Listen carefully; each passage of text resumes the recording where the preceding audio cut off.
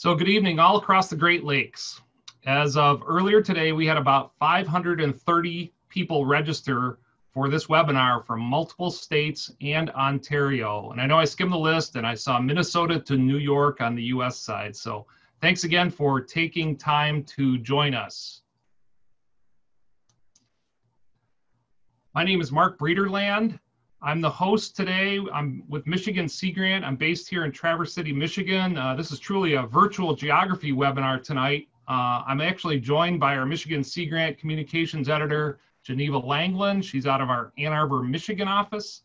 And my district educator colleague, Elliot Nelson. He's based out of the Sault Ste. Marie, Michigan office. They are going to be assisting tonight with Q&A and chat information, and also just kind of backup in case of internet outage.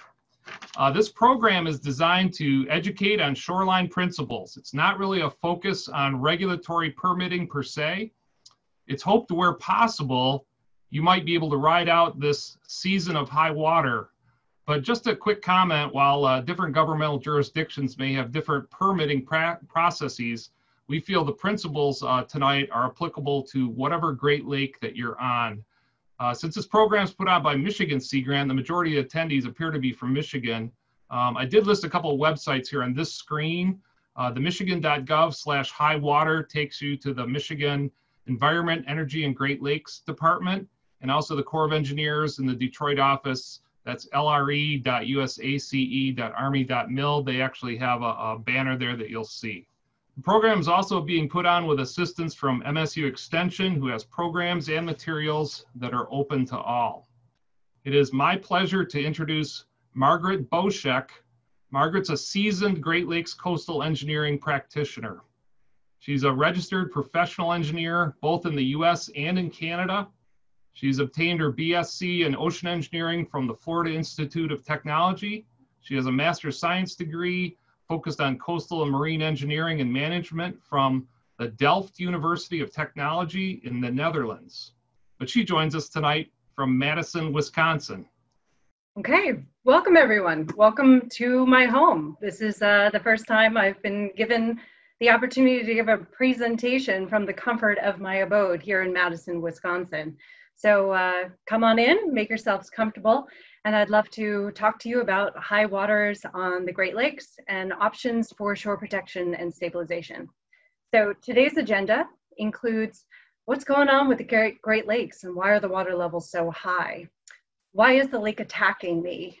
What can I do about it? Who do I need to work with? And what is this going to cost? So what is going on with the Great Lakes? We all know the Great Lakes are incredibly high right now, but not too long ago, they were at record lows. So essentially, water level fluctuations in the Great Lakes are driven by fluctuations of water supply, which is based on changing weather patterns. What I'm trying to say is it's supply versus loss. Our supply is precipitation in the form of rain and runoff off of our land masses, and the loss that comes through evaporation. This results in our lake levels changing dynamically all the time. So a graphic like this is very common.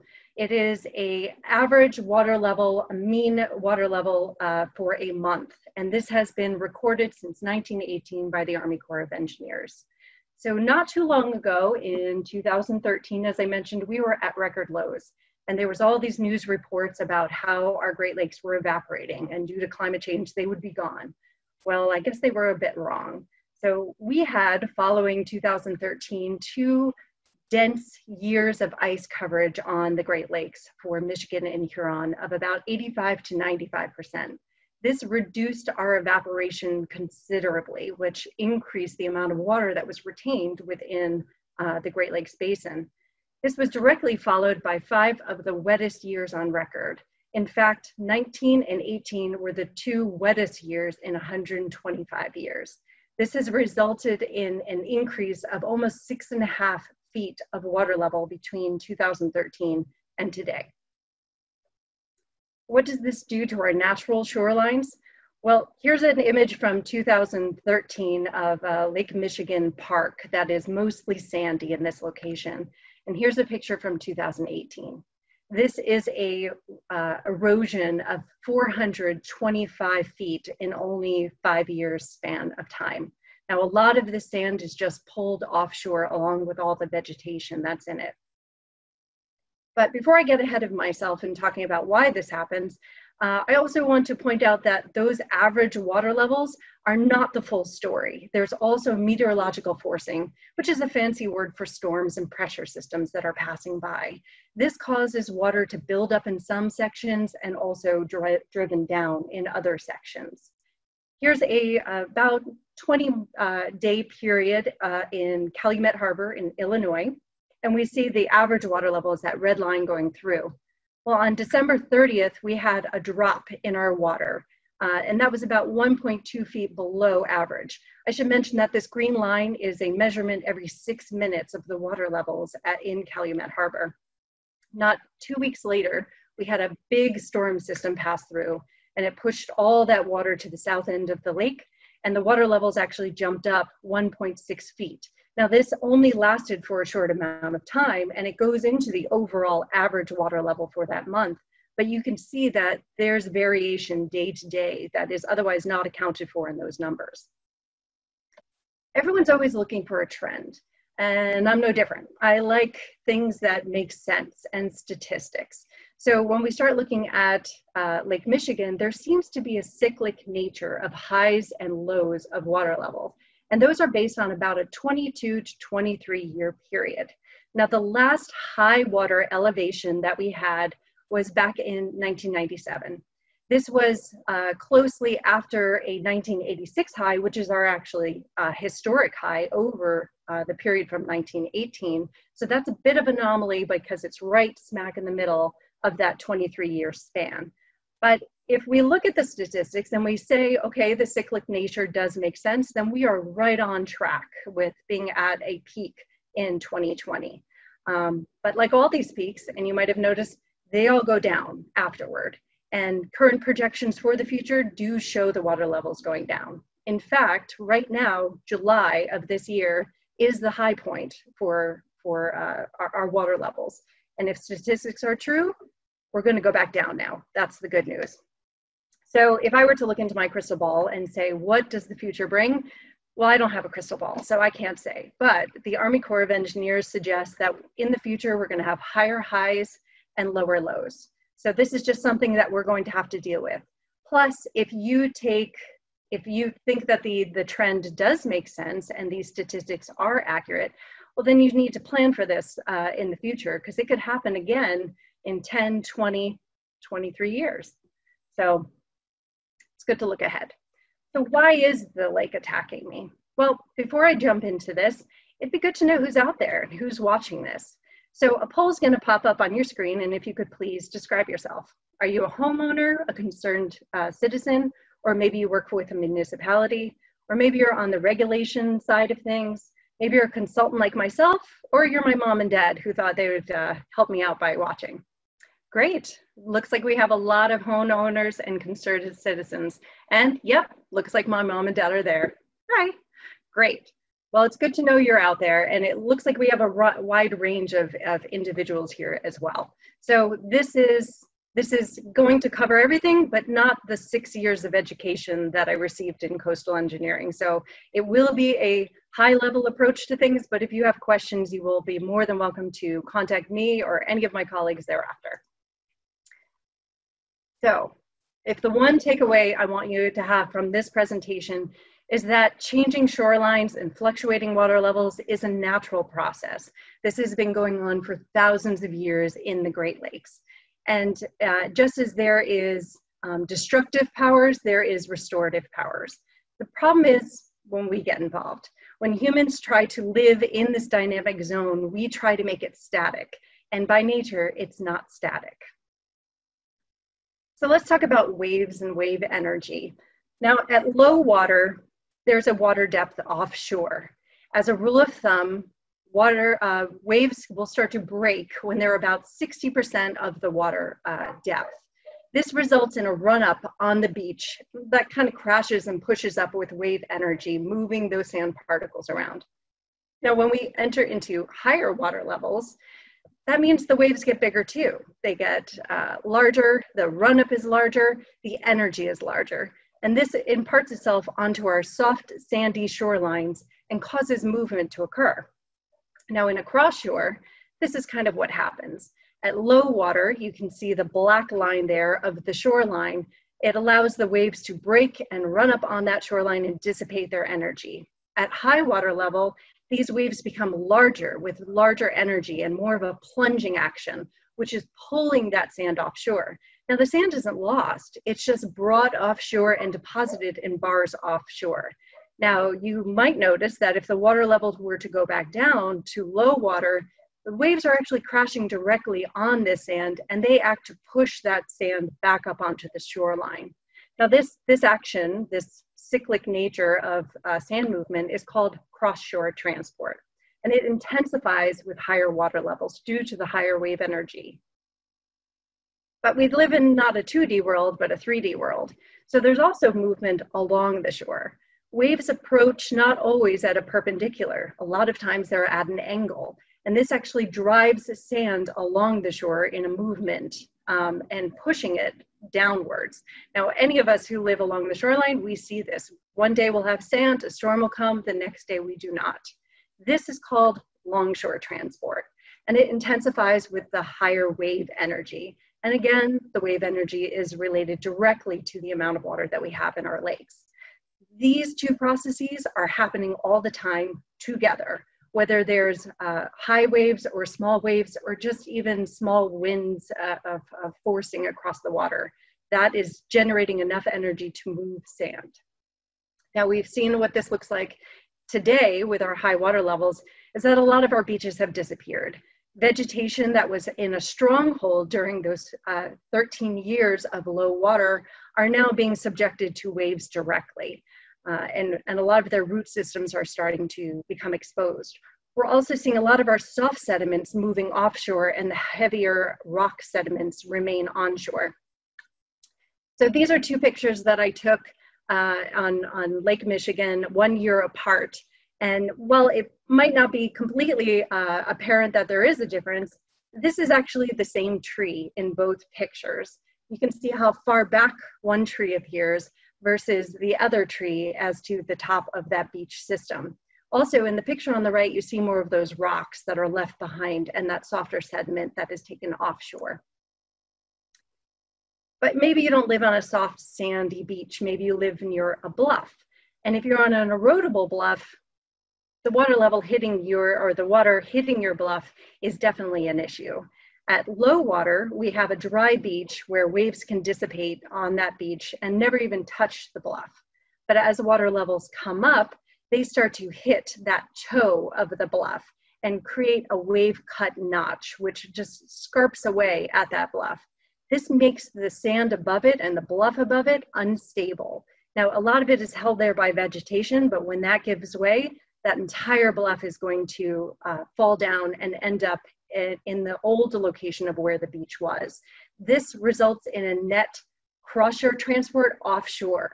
Now, unlike beaches that naturally move up and down with water levels and will repair themselves at low water levels, a failed bluff doesn't come back. Once it breaks and fails, it's done. So it's much harder to maintain. And therefore, if water levels are high enough that they're hitting your bluff, that's when you want to start to look into shoreline protection.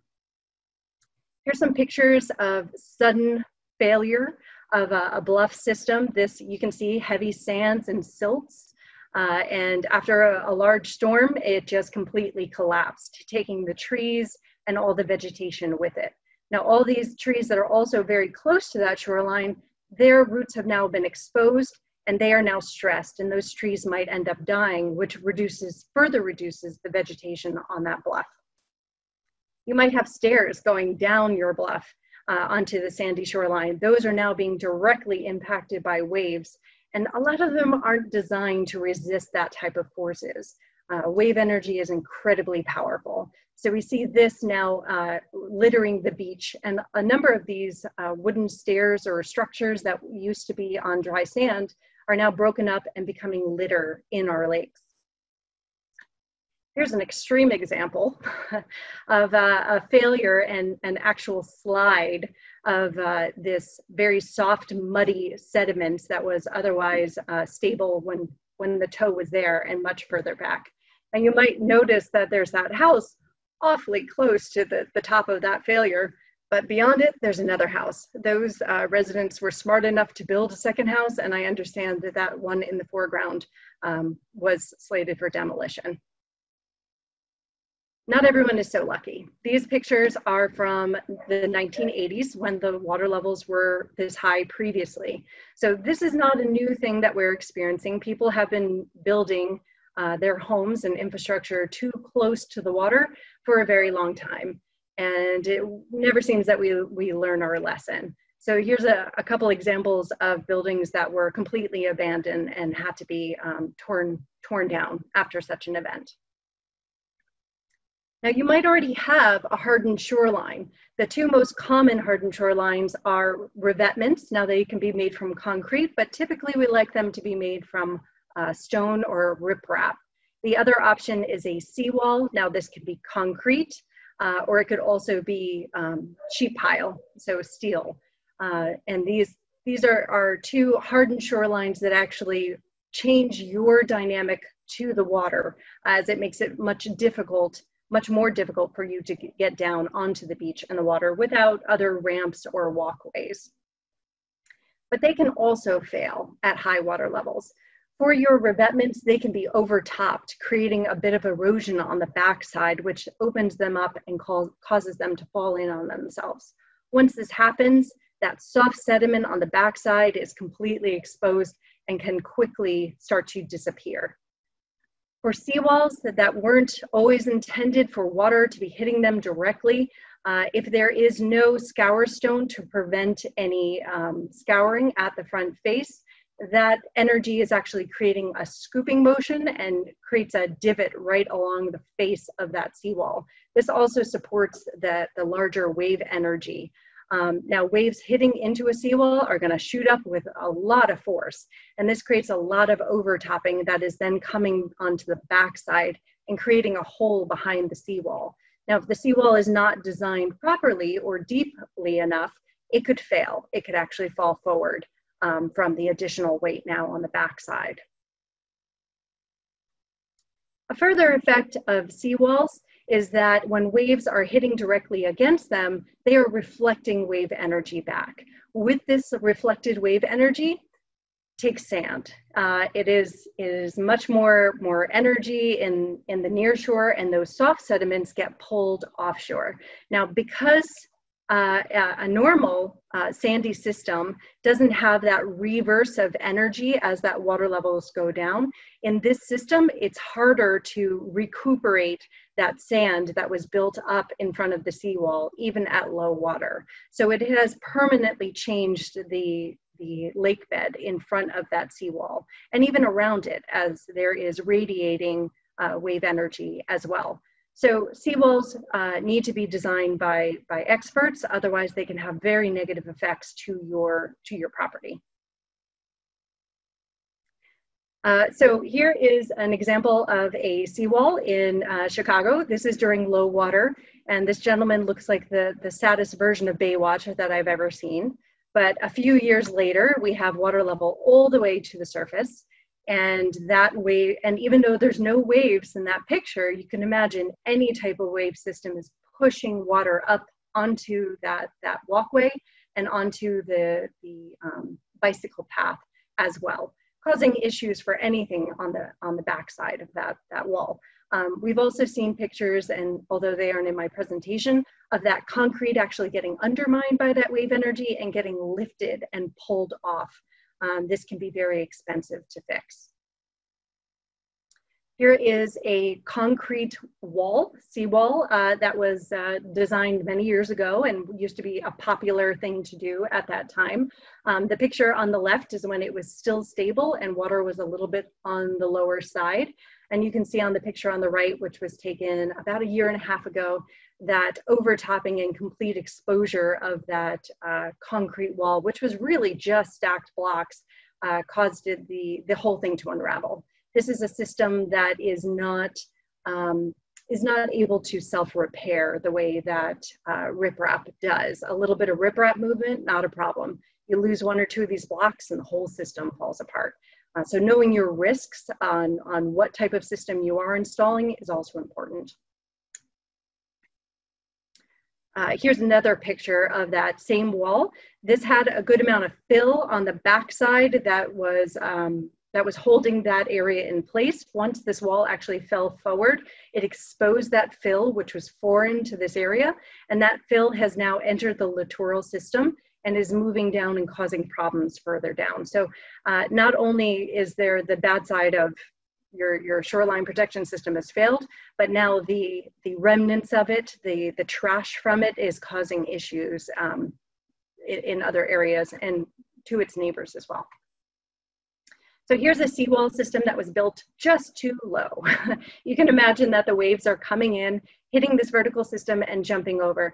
Now, fortunately, they are ponding on the backside, but in areas where grading is actually sloped, this creates a bit of a river on the backside of a seawall, which will take all that soft sediment with it.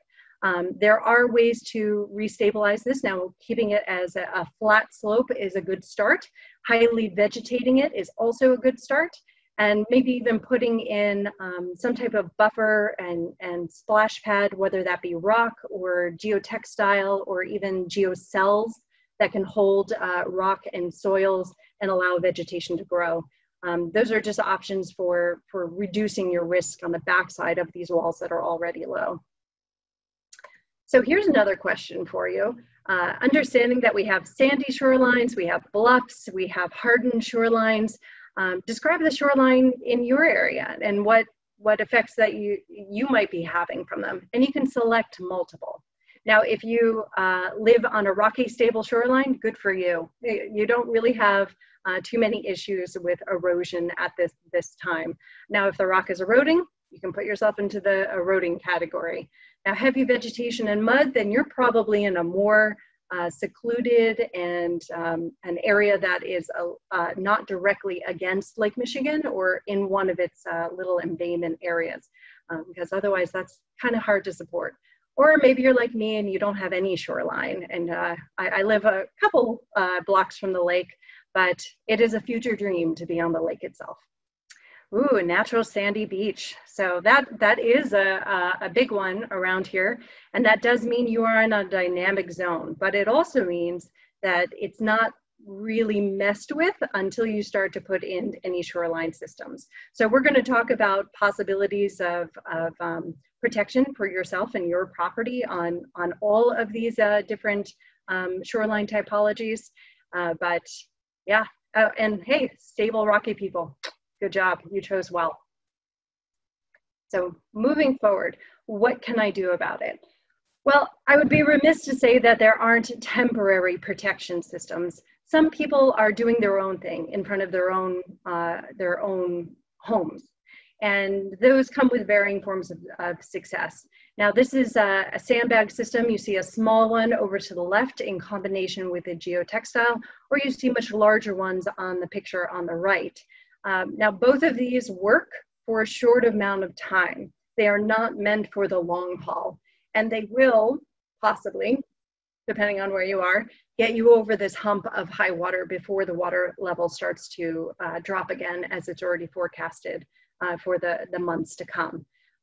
They do have their place, but they are not long-term solutions. And this just means that in the next 10 years or when the water level is high again, you're just going to have to spend the money all over again to reinstall them or reapply them. Another common one I hear about is gabions. These are either wire or a plastic netting that is held around smaller rocks. Rock is rather expensive at the moment, which I will get into as well. So people will purchase smaller rocks and put them into these bags as a form of protection. They are good in a shorter time period, but over the long haul, they do sometimes have their problems, as seen in this image, where that bag is starting to break. And those rocks, once lost, they're completely lost because the wave energy is just that high that it'll pick it up and move it and you'll never see it again. that or it ends up all over your sandy beach, making it a little less attractive for recreation purposes. So here's a buzzword, living shorelines. Everyone loves living shorelines, and I hear this often from my clients that they want a living shoreline. I would love to give you a living shoreline. However, they are not the best solution in areas with a lot of wave energy. But let's talk about what is actually a living shoreline. Well, it includes about three things: vegetation and vegetative shorelines right up to the waterline. We have edging, which is more of a coconut mattress or geotube or some type of natural system that is protecting the toe of your beach, or that interface where the sand meets the water. And its purpose is to protect the vegetation on the updrift side or the land side. And if that's not enough, then we go to something a little more heavy duty, which in this case is concrete sills. Now this creates that barrier between the vegetated slope and the water. This is all that's considered a living shoreline. So when people talk about having habitat forming breakwaters or groins or anything like that, that's great. That's a habitat overlay, but it is not within that definition of a living green shoreline. Leaving a system natural, that is always the preference, but that isn't always a possibility either. So these types of systems do have limitations, and you really don't want to consider them unless your waves are very small, and we're talking under a foot during a storm, because storms will last for a number of hours and tear away at your shoreline. You want to have gentle slopes, no steep slopes raising up out of the water to your shoreline, because that just creates wave energy right at that interface. And then we also look at sheltered shorelines, those that are in smaller lakes or in bayments or anywhere that you're just not going to get wave activity. Those are more appropriate for the living shorelines. Now you can create these environments by breaking down the wave energy with other systems, but those have to be in tandem with more of your gray, hard structural solutions. So a little more natural, but not considered a living shoreline, is a beach nourishment. And this is just reinstalling the natural system that was already there. Now this is done in a few of the states along the Great Lakes, but not all of them are exploring this opportunity. Beach nourishment does have its pluses and its minuses, because it is recreating the defense system to whatever you're trying to protect, whether that be bluff or infrastructure or anything else. But it is erodable, and it is subjected to moving both in cross-shore and longshore transport solely by the number of waves or the wave energy coming in. So it is high maintenance. Now, one way that you can make your beach nourishment stick around a little longer is you look at the natural grain size that was lost and you increase it, because wave energy lifts those sand particles and moves them. Now, if your sand particle is heavier, it is less likely to do that, or it can only lift a smaller amount. And that just increases your retention time of your sediment along your shoreline. The other option, a little more on the living shoreline side, is dune vegetation. This takes a long time to establish. So if you're looking for a quick fix or something that's going to help you now, this is not the solution. But it is definitely something you should look at for future planning of stabilizing your shorelines. And once that dune vegetation is established, don't touch it, because if you start to manipulate with it, it will die and start to open up pathways for additional erosion. And one thing I do want to mention about erosion, it's not only waves that cause erosion, but winds can cause erosion too. So a denuded beach is more likely to be moved around by winds than one that is covered in vegetation. So plan your pathways through the vegetation very specifically and keep to those, and try to maintain the vegetation as much as possible. The considerations for these more nature-based engineering solutions are that they are a higher risk, they can still erode, and this does result in a higher maintenance and a more frequent maintenance. More structured-based engineering, this is when you get into breakwaters and your groins and your more hard solutions.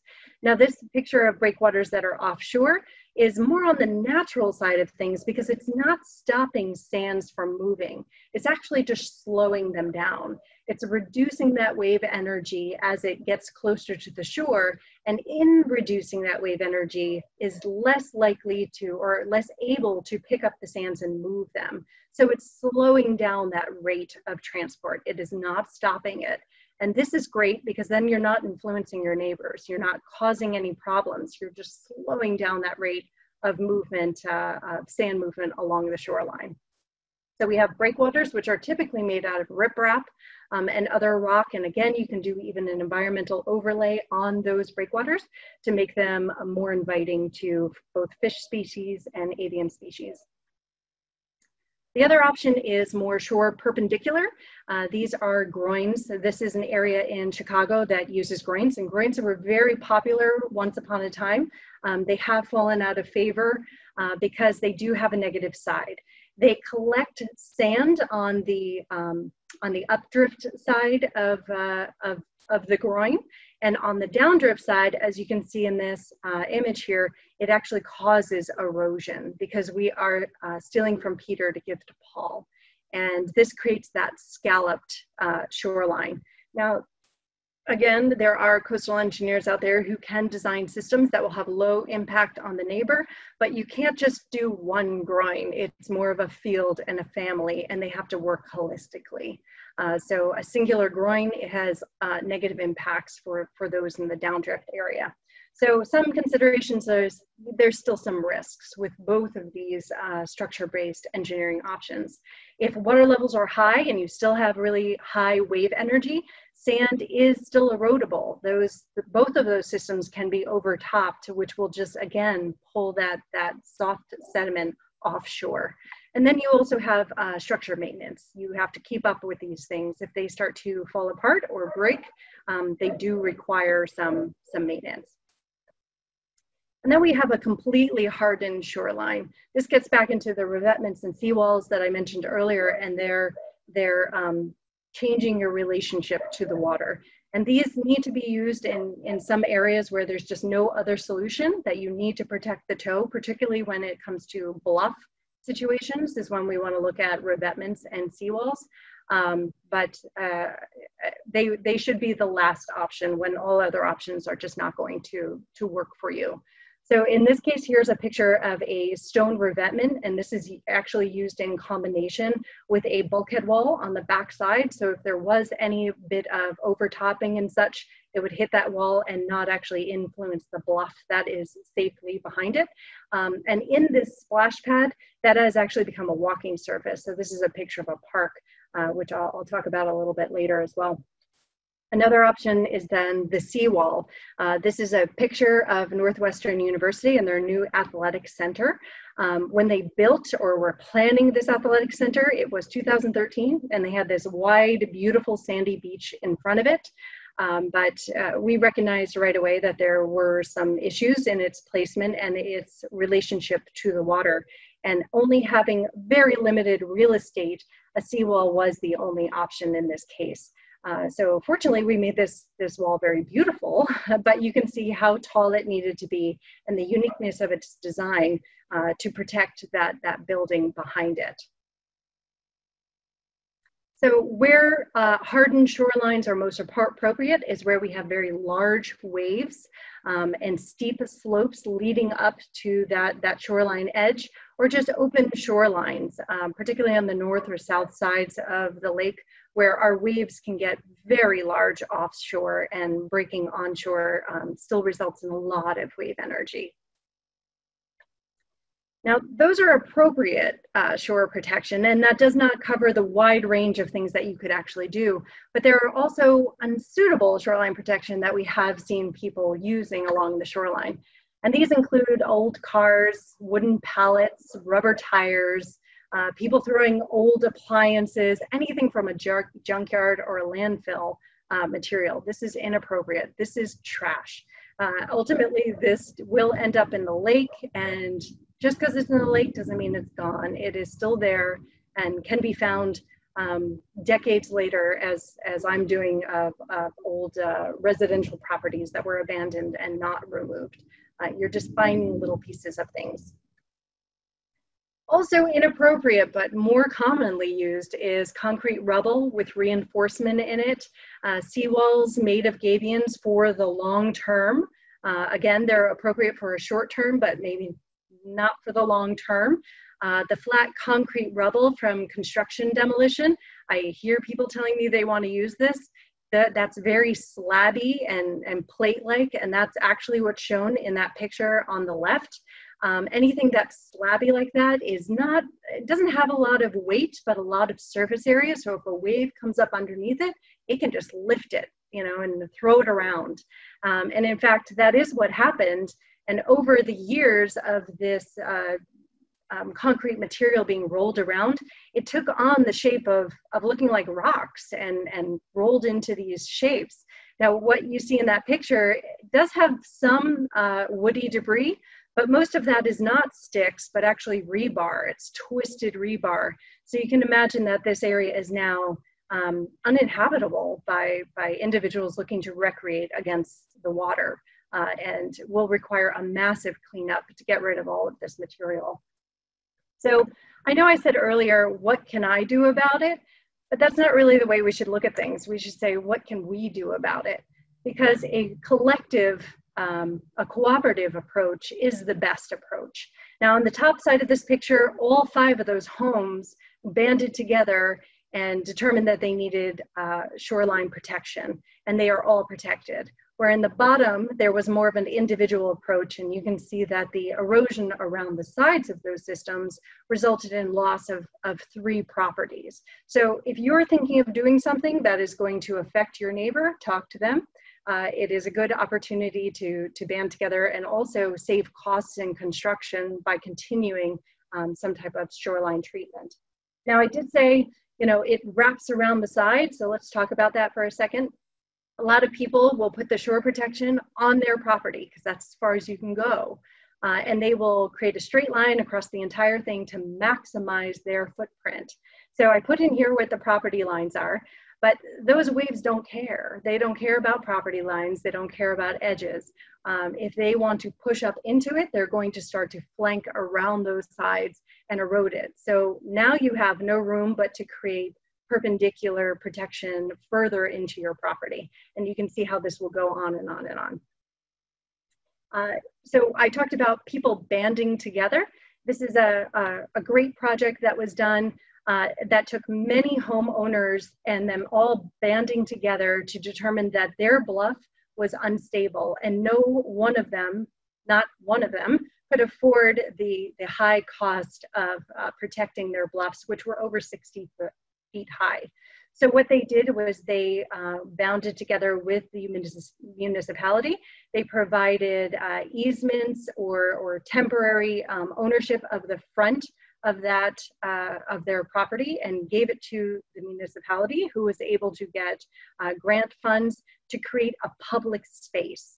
And that's great because none of this was publicly accessible. It was all privately held, minus the public parks, I should say. And that actually resulted in these drawings, which might look a little familiar because this area is actually currently under construction and includes those revetments along the shoreline. But you can see how tall that bluff was. And if any one of those homeowners was asked to protect that themselves, they would have a very hefty price tag. So let's start bounding these typologies with the solutions together. And if we start looking at sandy beaches, we have our softer solutions, which include the beach nourishment and the vegetation. So dune installation, dunes should be seen as they're your safety account.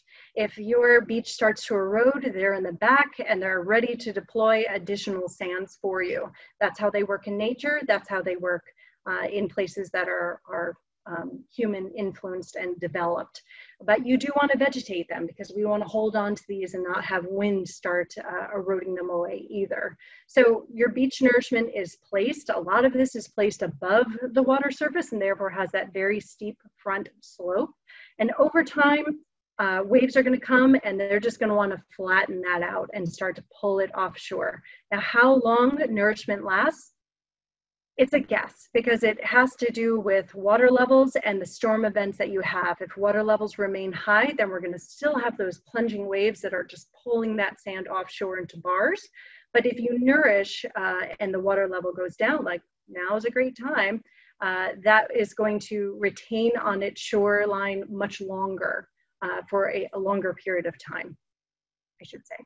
So other things that you can look at to do with sandy beaches are your structural solutions. You have your groins that again have the erosion and deposition on either side, or you can do your emerged offshore breakwaters that have, depending on how far they are from the shoreline, the sand is going to build up behind it, maybe even touch it. Or you can do a submerged breakwater, and all of these systems, they're structures, so they do require regulatory approval, but your submerged breakwaters break that wave energy and ask the sand to stay around a little bit longer. So that's when you get a smaller hold of sand on the shoreline, but you do stop that rate, or I should say slow down that rate along the shoreline. So if we move over to erodible bluffs, there are the basic stabilization techniques. And the biggest one that you can do for an erodible bluff is your toe protection. Your toe is the most important part of your bluff. If you lose it, that slope will fail. Maybe not immediately, but over time, it does want to correct itself. It does want to get back to its happy place. What you can do on the slope, if you have a lot of exposed soft soils or erodible soils, is you want to install vegetation. If you have a good amount of trees with tree coverage that are preventing this vegetation from growing, that's when you want to be selective and remove some of those trees, because the best ability to hold that slope in place is your deep-rooted vegetation, if it is not already stable. And your potential failure surfaces for those deep slides like that avulsion I showed earlier, that's where your toe protection comes in. It can't be too small. It has to be large enough that it prevents that slope failure from occurring. Now, beyond just the bluff itself, there are things that you can do. This is a wonderful graphic that came out of Sea Grant that talks about all of these coastal erosion, and some natural and some man-made. And I'm just going to focus on the one man-made here, is surface water runoff. If your land is graded so that all of that stormwater actually runs out and over your bluff, it is taking with it vegetation and seeds and all that wonderful stuff that is keeping those erodible soils in place. So this also includes your downspouts. So if you have downspouts that are coming off your house and focused toward the bluff, you might want to redirect those in another direction. Another option is to create a vegetative barrier along the edge of your bluff, at the top of your bluff, to prevent that water from spilling over. It's kind of like a rain garden at the top. Okay, so for other shoreline stabilization techniques for bluffs, include this foursome. We have the fill slope stabilization. This is pushing out into the lake and filling out and creating a more appropriate slope. We have the other option of cutting back the slope stabilization. You should realize, though, this does mean losing some of the real estate at the top of the bluff, which is extending into your property. You can give and take and have the cut fill stabilization, where you're taking from one and putting into another area. Or you could even do a terraced bluff stabilization, which is interior walls along that bluff. Now, I've seen people actually use these terraces to create livable spaces of patios and seating areas and wonderful gardens as well. So there's programming opportunities for that. Going over to revetment, this is a typical revetment construction. A lot of people just think, if I get a bunch of rock and shove it over the edge, I'm good to go. It's not the case. There is still pores in between all of those rocks. The wave energy goes in and it grabs all those soft sediments and pulls them out. So you're still going to have erosion and you're going to have settlement of that revetment if designed in such a way. So you need to have a layered system, which is what this diagram is showing. And the best thing to do is then put some geotextile or something that is really creating that hard barrier between your soft sediments and your rocks on the outside. You also want a gentle slope. If you get too steep, this is going to want to start to slide down the hill. Now, a good rule of thumb when sizing rock on the outside of your revetment is that you want to look at the waves that are breaking onto the system, and you want your stone diameter to be about 40% of that wave height. So if you have a 10-foot wave, you need a 4-foot stone on the outside, which is a very heavy stone. And may require its own truck to even get there. So things to think about when sizing stone, because if you undersize it, it's just going to disappear over time. Now, if you already have a revetment that is being overtopped, there are some opportunities for you. You can widen the crest. This means creating a larger splash pad behind that crest where it is now.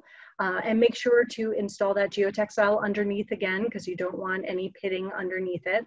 So you can widen the crest. Now, if your overtopping is severe and it's causing issues at the top, you might look at a temporary measure of installing some type of crown wall.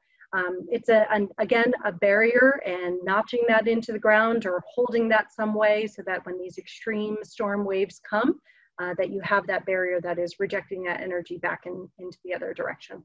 And these are just two options. For your seawalls, if a scour hole is forming, you want to fill that with scour stone. This has to be appropriately sized again, otherwise it can just be pulled back out. Now, if in this case, in this picture, the seawall is definitely too low, because we do have that overtopping occurring. So you can actually increase the height of that seawall by adding on to the top. And as I mentioned, waves hitting a seawall are going to jet really high up in the air and bring the water down on the backside. So you need to protect that area, again, by stone or geoweb or some type of vegetation, something along those lines to hold that more safely. And if all else fails beyond that, not even fails, but you're going to end up with a lot of water in your yard. So you want to make protections for the backside that accommodate that overtopping and redirect that water and drain it off of your property. Now, it's not a common or not a well-loved approach, but there is managed retreat, and this means moving the infrastructure that is threatened. This is a case of a lighthouse in Cape Hatteras, North Carolina, that was moved because there were just no good options for protecting this lighthouse, which I used to visit back in the 90s, and at the late 90s, it was moved. It was put onto railroad tracks and pushed, and natural gravity actually moved this over the course of a year into its new location, which is much further inland, because there was just no other ways to protect this in a long-term solution. And you might wonder, do people do this? Oh, you betcha. People will move their homes further from the top of the shoreline if there is just no other solutions. In this case, it is a small house and probably not a very high valued property. Now the shoreline, you can just about make it out, but there was a massive slip and it brought the crest of that bluff very close to this gentleman's house or this family's house, and they decided the cost of relocating the house and pushing it back was the best option and the best path forward. So by no means are any of these solutions in itself the best solution. It actually requires a multitude of techniques, and installing, say, nourishment with offshore breakwaters or submerged breakwaters in combination might be the best avenue for you, because each site is unique. So I'm not promoting one of these above the other. The biggest thing to realize is that the lakes are dynamic, and this means you have to adapt and be resilient to what's coming your way. So who do I need to work with to get all of this done? Well, first thing you want to do is work with your regulatory bodies. Now, they come in two forms. We have our federal, which is your Army Corps of Engineers, And then you have your state agencies, and these include your Department of Natural Resources and your environmental groups. Here's just a handful of them on the right. Now, their jurisdiction is different depending on where you live and what state you're in. And now, most of them will recognize the ordinary high water mark. For some of the agencies, this is a flat elevation, is a static elevation, but more typically, this, and right now we're above that elevation, I should mention, because we are at historic highs. They're going to look at a demarcation along the shoreline. They're looking for that point where vegetation starts or debris ends, and that becomes your ordinary high water mark. So it could be that flat elevation if water levels are low, or it might be this movable system, which then needs to be flagged along the shoreline and identified.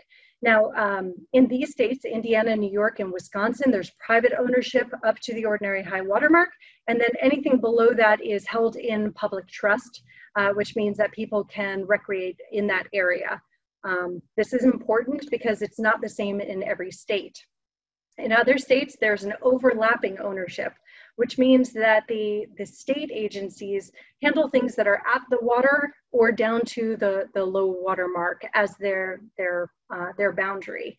And then the private ownership is above that. So you have this overlapping ownership where, such as in Michigan, you can walk in front of someone's house, but you cannot stop and recreate because they actually still own that land, and you would be considered, in a light sense of the term, trespassing. So the one state that actually has a very strong private ownership is Ohio, and that extends all the way down to wherever the water is or the low water mark. And this is a little bit different throughout the communities there, but a very strong private ownership there. Beyond these agencies, these are other associations that you're going to have to deal with when you're looking at installing shoreline protection.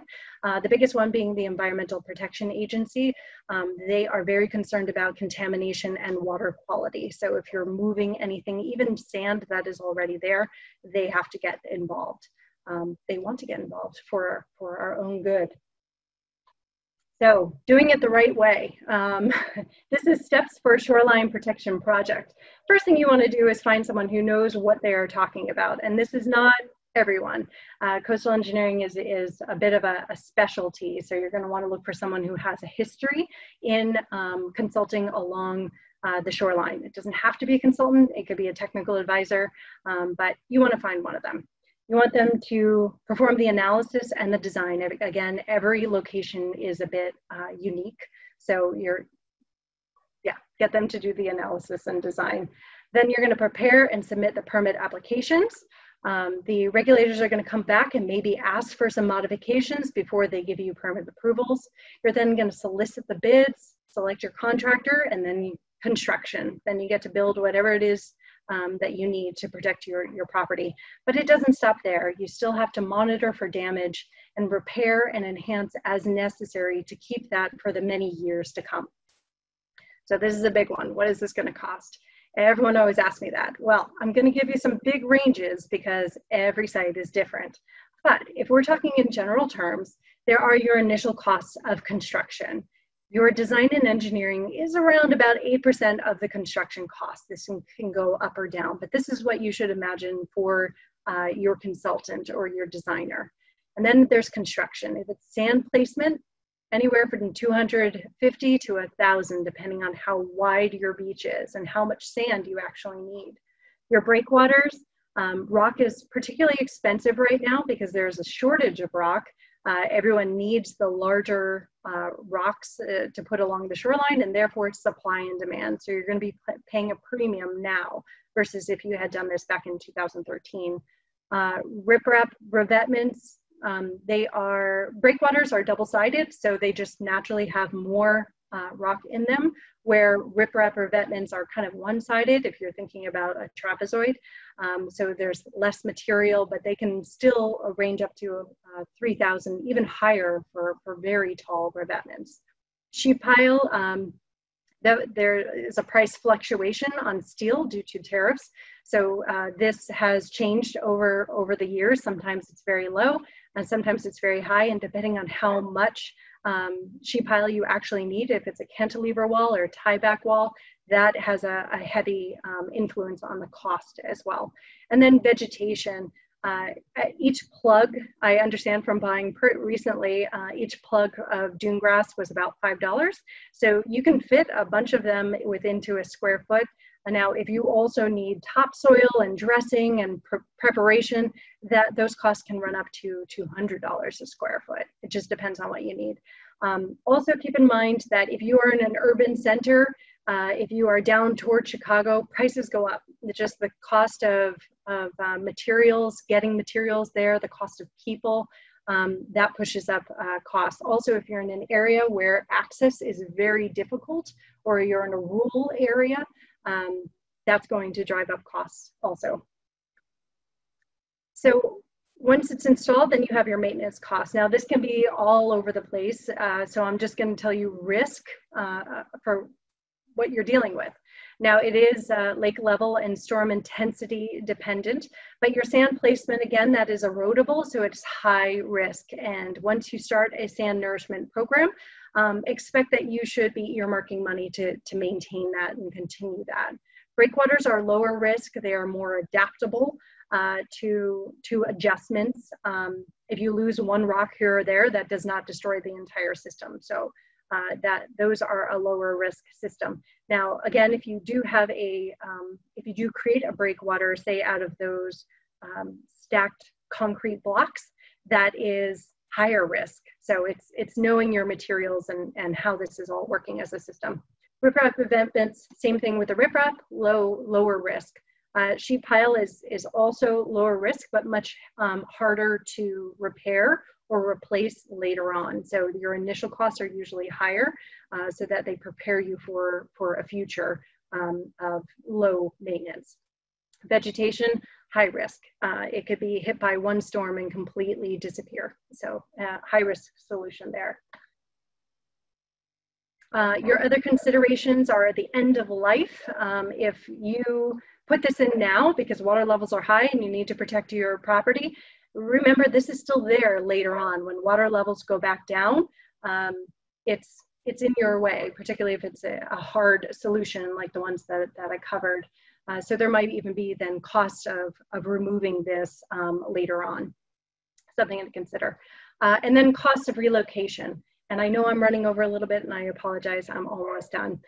Cost of relocation, if you do want to relocate your home, balance that against what is the cost of maintaining your bluff or your frontage and protecting it fully. You should balance those things. So funding sources. If you're a private property owner, then it has to be privately funded. There are some opportunities to get some aid from FEMA if there's a massive disaster, or some maybe your insurance will cover some of the damages that you're seeing. And then there are also in some areas special improvement districts, and this is beautifying an area or protecting it for historical value, and you can even get some funding for that. As a public shoreline, there are grant programs, a number of them, both at the state and federal level. There are also philanthropic entities that are willing to contribute funds to help out along the shoreline. You also get FEMA aid from disasters, and then there's also no and low interest loans that can help you pay for this to put this in now. And I'll go through this really quickly. The economics and importance of protecting your coastal investment. If you purchase a home on the shoreline, you're in it for the long haul, but you also have to understand that you're in a dynamic area. Lakefront properties add about 50% values compared to inland properties. Now, what is desirable in a lakefront property is the lower risk. And that means deep lots with large setbacks so that if you needed to retreat from the shoreline, you can. And if there is shore protection, or if you're installing shore protection, make it for the long haul. Something that's going to give you about 25 years service life is more desirable. Now, property value losses accelerate as the erosion proceeds. This kind of makes sense. As erosion is coming in, your property value goes down until the infrastructure is completely undermined, and then the infrastructure has to be abandoned and removed, and it has zero value. and working cooperatively. Now, if you protect your property and your neighbor doesn't, that's still going to cause problems for you in the future, and or the municipality that you live and work in. If their beaches disappear and you happen to be in an area that thrives on tourism or it gets its economics from tourism, that could be an issue as well. So further learning, if you want to learn all about this yourself, don't trust me just because I'm on this webinar. You can go to any of these websites, and this is just a small sampling of places that you can further educate yourself on what's going on with the Great Lakes. And always, you are more than welcome to contact me directly if you have any questions or just need some advice, or if you need someone to design you some shoreline protection. We're here to help. But I'm not the only consultant out there. There are a list of other consultants that you can look to on the Sea Grants web pages. So you just have to look and reach out if you have questions. We're always here. And that's my presentation, everyone.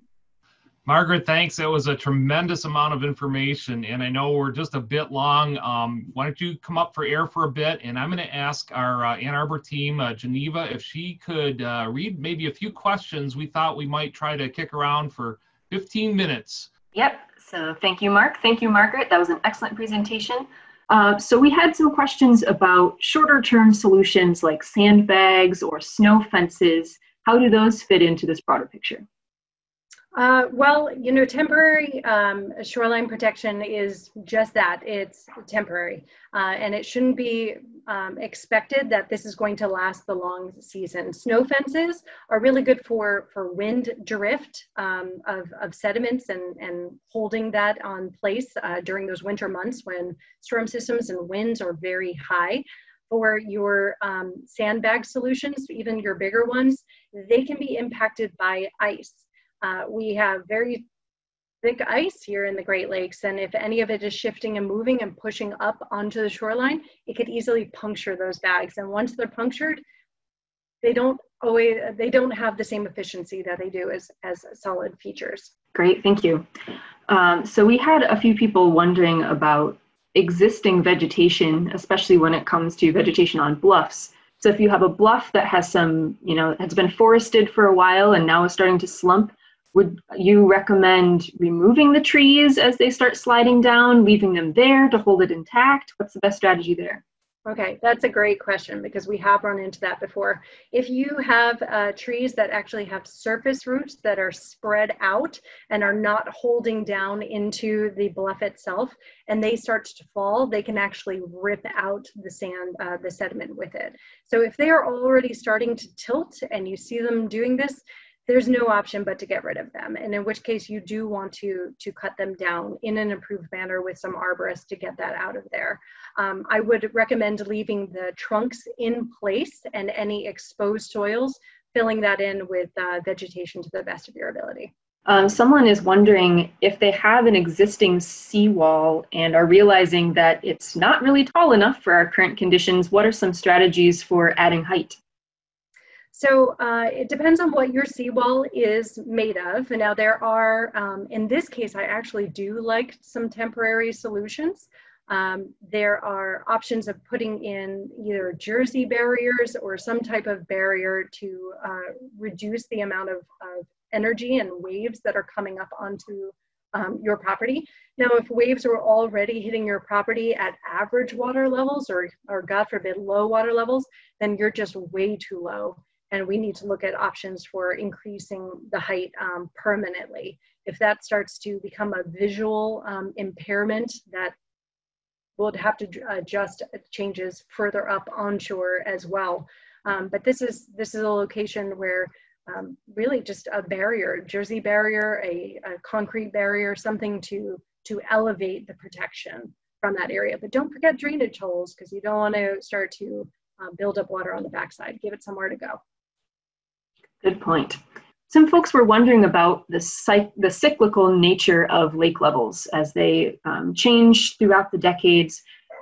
Folks are wondering what some of the kind of bullet point causes for those cycles and fluctuations. What are some of the reasons that they're so high right now? And as we look forward into a reality where our climate is changing and these cycles are going to be affected by that, what are some broad brush predictions for what we might see moving forward? As I mentioned at the beginning of the presentation, the three main influences to our water level fluctuations are precipitation, runoff, which is just precipitation on land within our watershed, and the evaporation. So that is what's forcing our water levels to go up and down. The projections, if you listen to climate scientists, they are suggesting that we're going to have warmer, wetter weather in our future. And if we think about that, that increases evaporation, but it also increases our supply of new water to our lake systems. So where that balances out is the question mark. Army Corps of Engineers, in listening to them speak, or even the National Weather Service and their forecasts, they suggest that we should prepare ourselves for higher highs and lower lows in the future, but stop short of giving us an actual threshold. So this is when you're working with designers or consultants, or even just doing it yourself, looking into the past and what we've seen for high water levels and projecting to the future, and making sure you have a safety factor on top of that when designing anything. And high water levels, yes, they seem near and present in the danger, but low water level also has its own set of issues as well. So you got to prepare for that full range, plus a little extra for your safety factor. This is Elliot Nelson with Michigan Sea Grant, and I'll just add too, a lot of the questions were around the annual cycle, or maybe not fully understanding that. So just so everyone's aware, there's also just an annual cycle where the water levels go down in the fall and the winter and then back up in the summer. That has a lot to do with thermal expansion, evaporation, and precipitation as well. And so I'll just put in the chat a link to the Army Corps of Engineers presentation that they did that goes into a lot more depth about the cycles of the water for anyone that's interested. So I'll get that in there in the next couple of minutes. On average for Lake Michigan, there's a change of 1 foot, but that is just on average. We saw last year, this January, we were 14 to 17 inches higher than we were last year in January. So they're a little different due to all that precipitation. Summer's always the highest. Excellent. Thank you for that, and thanks for weighing in, Elliot. We have someone wondering, they have already lost some beach, or they've lost a lot of beach. Is there anything they can do to get it back? If they install a seawall or put in some protections, can they get any of their land back? So if you have a natural beach in front of your house, one way to encourage sand to stick around longer is to break down that wave energy offshore, and that will, because what we have going on is those twofold cross-shore and long-shore transport. So offshore breakwaters, either emergent or submerged, will help reduce that wave energy and naturally build up your beach again. Otherwise, you can look into combination of nourishment plus some type of wave dampening system. As the water levels start to go back down, if you have a completely natural system and the sediment hasn't been removed from the littoral system due to being captured somewhere else, then that sand that is offshore in those bars, it will naturally start to march itself back onto the shoreline. This is Pat Dover with Smith Group. Margaret, if you don't mind, I might weigh in just a little bit. I think part of that question, as I was reading it, was about if this was where my land used to be, but now it's all eroded and the water line's way behind where my land line used to be. Can I put the structures out where my land used to be? Where my property line used to be. And I think that's a regulatory issue. I think Margaret talked about the ordinary high water mark. There are riparian issues. So where your land line is, or where those riparian, where that riparian line is going to vary. It's going to vary from property to property. A lot of property owners don't necessarily know exactly where their property line is as it relates to the shoreline of Lake Michigan or any of the Great Lakes. But it's really that riparian area that you have to be aware of, and you really need to talk to the regulatory authorities to understand where that ordinary high water mark is, where they will allow you to build to, and where they will allow you to define as private versus riparian. Great, thanks for weighing in there. We have a lot of questions left in the question and answer box. We're not going to be able to get to all of them. Some of you are asking really good questions about your own properties, which is not necessarily something that we can answer in a context like this. What would be your advice, Margaret, for people who have these very specific questions? Who should they reach out to right now? Your first is your regulators, actually. Sorry to put that on the regulators, but if you don't want to go out to a consultant for design work and such, your regulators are a good starting point, but they are not always engineers, or I should say practitioners along the coastal shoreline. You can also get in touch with people from Sea Grant for some information, or even just to get links to other information to self-educate. And if you wanted to reach out to someone like myself or anyone else on this panel, we'd be happy to answer your questions in a high-level way without getting too specific, because we would have to come out and visit your site and take a look. Every site has its own